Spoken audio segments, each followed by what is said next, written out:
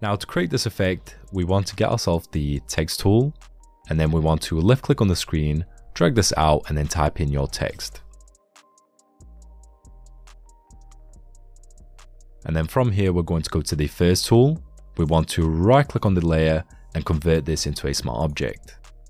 From here, we can press Ctrl and T, and then we want to upscale this.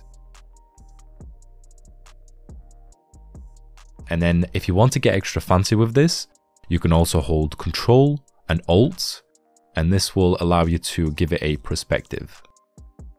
You can then double left click to apply, and now we're going to hide this layer.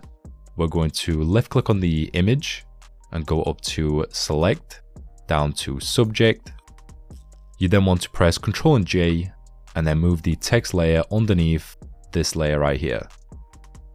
With this one, we're going to press Ctrl and J and also get one above this one. And with this one, we're just going to lower the fill to 0. You want to right click on this layer and go to blending options. And with this one, you want to get yourself a stroke. Now with the stroke, you can set the size right here. So I'd say somewhere around, let's say 32, and also set it to the inside. And then go ahead and press OK.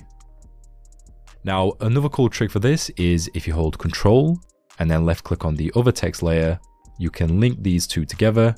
So then if you move it around, it will automatically apply the effect. And that is pretty much it. If you'd like to see another text effect tutorial, click on the screen and watch the next one.